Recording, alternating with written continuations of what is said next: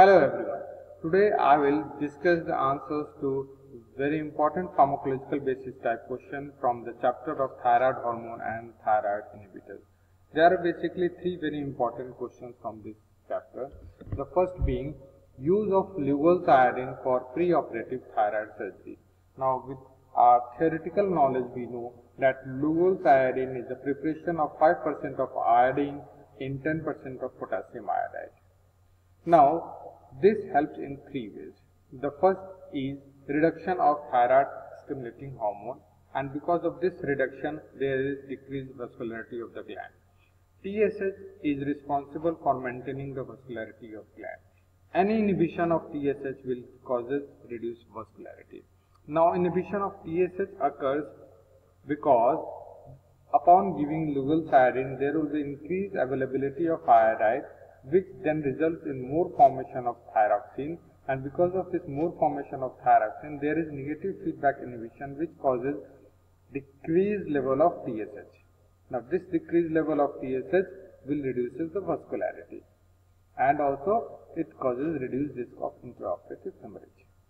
It also helps in making the gland firm, so the surgery is very easy, and the action is a reversible suppression of thyroid function. It is having reversible suppression of thyroid function by inhibiting organification, transport and release of hormone. The next very question is also related with Lugol's iodine only, and it is why there is limited role of Lugol's iodine for chronic use in thyrotoxicosis. To mark, it is for chronic use in thyrotoxicosis. Now, as we know that high concentration of iodide influences or affects almost all the steps of thyroid hormone synthesis. Now there is a effect known as Wolff-Chaikoff effect, which says that there would be a reduction in thyroid hormone synthesis acutely. Now, there is acute inhibition of the synthesis of iodotyrosine and iodotyrosine.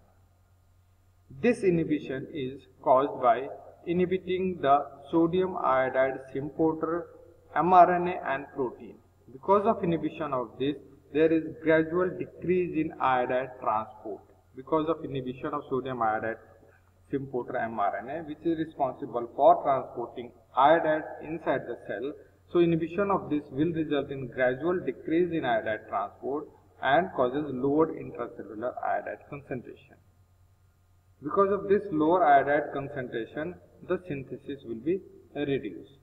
Also, it inhibits the thyroid peroxidase enzyme. Now, what happens when we give it chronically? Now, there is a phenomena known as escape of the Wolff-Chaikoff effect. Now, if you continue the treatment for few days, lowered intrathyroidal iodide concentration below the critical level threshold causes allowing or resuming of organification of iodide and thus formation of thyroid hormone starts again. So, it's a matter of few days that there will be inhibition of the thyroid hormone synthesis, which will be known as Wolff-Chaikoff effect. If we continue giving it for a longer period, in a few days, then it will causes increased synthesis or the synthesis resumes. That happens because of the lower intrathyroid iodide below critical inhibitory threshold. Now, this few days differs from book to book. In the preclinical studies, it has been found that this escape of the Wolff-Chaikoff effect appears after 2 days in mice, whereas clinically before thyroidectomy we give Lugol's iodine for at least 10 days and then we opt for surgery. The third question is withdrawal of carbimazole before radioactive iodine treatment. Why carbimazole should be withdrawn before we start the radioactive iodide treatment? Now, radioactive iodine, that is I-131, is also incorporated to form thyroid hormone similar to iodine. As iodine is utilized for the formation of thyroid hormone, I-31 is also utilized similar way for the formation of thyroid hormone. The carbimazole, it's an anti-thyroid drug and it inhibits the thyroid peroxidase to inhibit the thyroid hormone synthesis. Now what happens when we give radioactive iodine? Radioactive iodine, if given, then it will be utilized, as I told you, it will be utilized similar to iodine. Now as it is utilized to form inside the cell, it will emit the beta and gamma radiation. Because of this property, emission of beta and gamma radiation, there will be formation of free radicals which will damages the DNA structure, causing either cellular death or loss of its growth and division ability.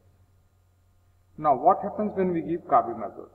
Carbimazole, if given, it will inhibit the thyroid hormone synthesis by inhibiting thyroid peroxidase. So when thyroid peroxidase is inhibited, this iodine 131 cannot be utilized for the formation of thyroid hormone because the enzyme is already inhibited. As it cannot be utilized for the formation of thyroid hormone, it cannot get inside the cell and thus it will not emit the beta and gamma radiation which is necessary for its action. And that is why carbimazole should be withdrawn before we institute the radioactive iodine treatment.